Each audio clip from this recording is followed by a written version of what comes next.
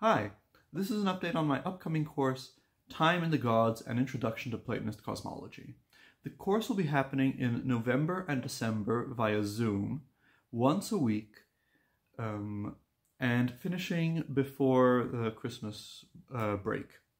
It will be one class a week and about an hour and a half, and we'll be looking into specifically the philosophy of time that we can derive from Proclus, the most systematic Platonist philosopher. And the course will be divided into three parts. There's a first introductory part where we'll look into the basics of Platonist cosmology. So how do we make sense of these Platonist philosophers when they're talking about the world? Don't we know much more about physics now? How can we possibly make use of this? We'll look into their theology. So what is the divine? What is the indubitable foundation of all knowledge?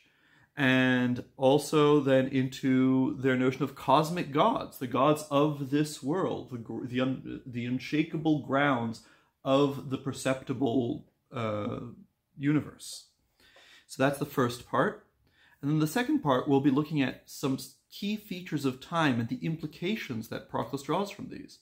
So one will look at an argument starting from the flow of time and its division into past, present, and future, and that concludes from this division of time the existence of formal, final, and efficient causes. That is, because things pass, because time is always passing, everything has a purpose, and also everything has a certain pattern, and everything has something that starts it off. And then we'll also look at an argument that starts from the unity or simultaneity of time, right? There's a single now for the whole world. And this is something that was an issue of debate at the beginning of the theory of relativity, and how this leads to the conclusion, to the affirmation that there's a sympathy binding all things, that there's a world soul.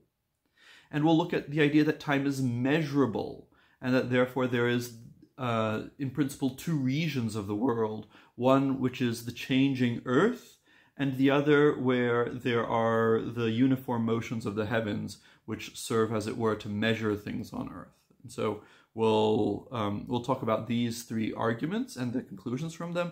And in the seventh and final class, we'll talk about the ethical conclusions from this.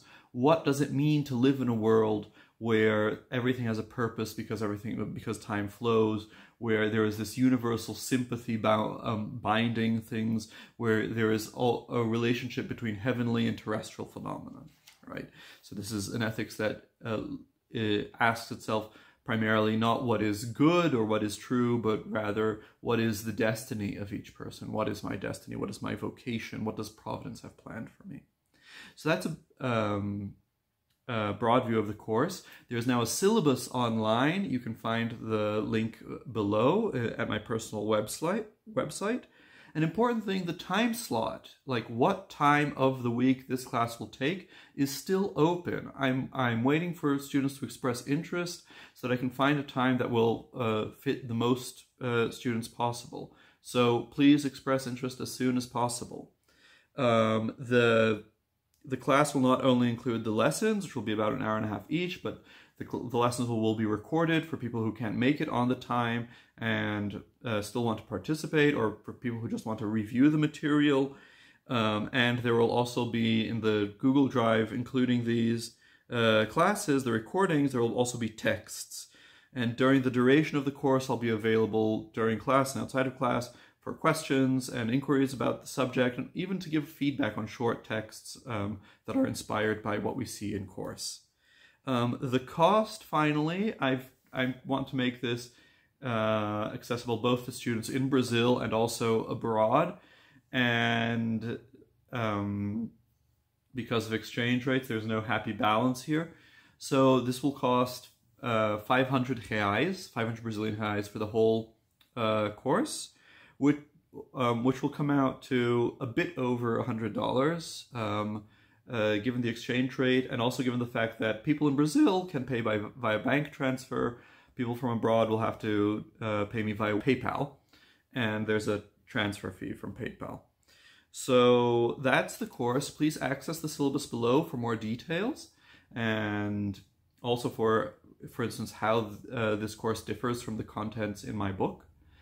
And I look forward to hearing your questions.